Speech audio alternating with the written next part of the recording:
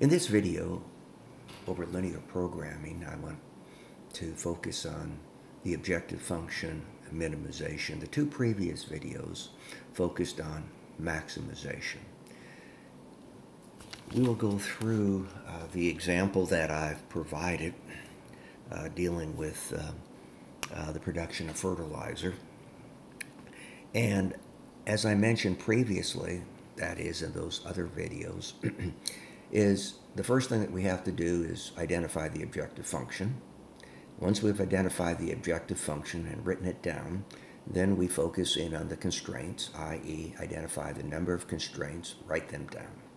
And after we've done those two things, then we can extract the function and the constraints on into the software. So from this particular problem, as you read through it, we know that ingredient 1 costs $3 and ingredient 2 costs $5. And this is all from the standpoint of minimization. We're producing the fertilizer and we want to be able to produce it from the standpoint of minimizing the expenditures or the costs of our production. So it's really a 180 from the standpoint of maximization of our profits.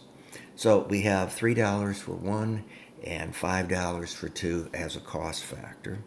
And then we were given that, in other words, from the constraint standpoint, we have 3 constraints, right? Talks about nitrogen, phosphate, and potassium. So from that standpoint, it says, in other words, each one, nitrogen, in other words, must have at least 20. Phosphate must have at least 36, and the potassium for number 2 would be at least 2. So once again, focus in on reading the problem and then extracting from the problem, as I mentioned, the function and the constraint. So let's go through that particular problem. And I'm going to be using a Mac as opposed to a PC. So once again, we're there, Excel, QM, I'm going to come down, linear programming, drop-down menu, number of constraints. Well, as indicated, we have 3 constraints this time, right? The nitrogen, phosphate, and potassium. And we still have 2 variables, correct? Number 1 and number 2. The objective function, well, it's minimization this time. Do OK. Let me come in here, maybe increase my view, do 125.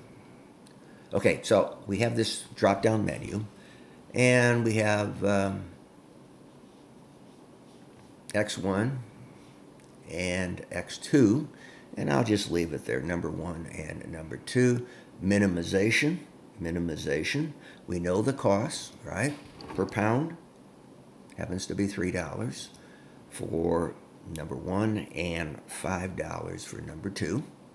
Constraint 1, let's just change that to nitro. Constraint 2,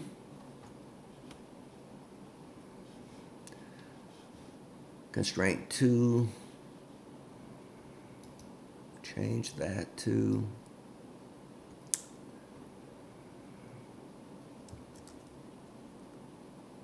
phosphate.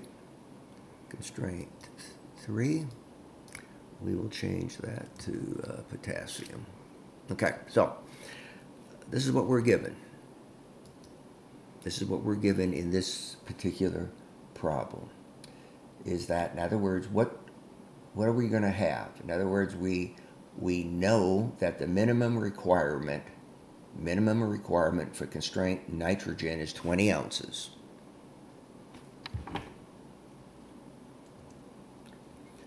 We know the constraint for phosphate happens to be 36 ounces.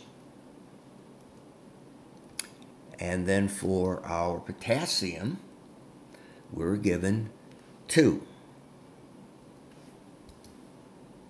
So those are the minimum requirements. 20 ounces of nitrogen, 36 ounces of phosphates, and 2 ounces of potassium. And again, all from the context of trying to minimize our costs. So with the nitrogen, it tells us 10 for one ingredient, and then 2 for ingredient 2. Phosphate, 6 and 6. And then for potassium, well, nothing for ingredient 1. And we have 1 for ingredient 2. Okay, so once again, we've identified our objective function, which of course is going to be minimization. That's the cost, 3 for ingredient 1 and $5 for ingredient 2. We've identified constraints. We've been able to identify the minimum requirements in ounces for the nitrogen, phosphates, and potassium. So, once again, in regard to not so friendly MAC utilizing our QM, we go up to Tools, Solver, asking it to solve.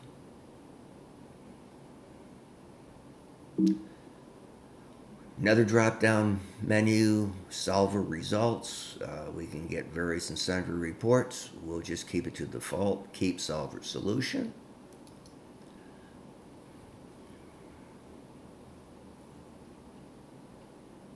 Okay, we get our results. So the cost to minimize, the cost to minimization is that we know is going to be, we'll say, $22. And we know our optimal output solution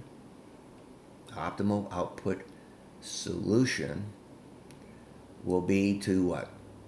4 pounds of product 1 or ingredient 1 and 2 pounds for ingredient 2 with a cost of $22, which meets our requirements, our minimum requirements of 20 ounces, 36 ounces, and 2 ounces. So once again, this is dealing with minimization.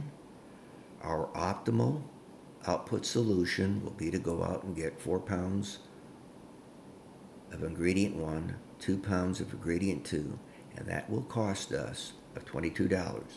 Minimization, lowest cost to us, the firm.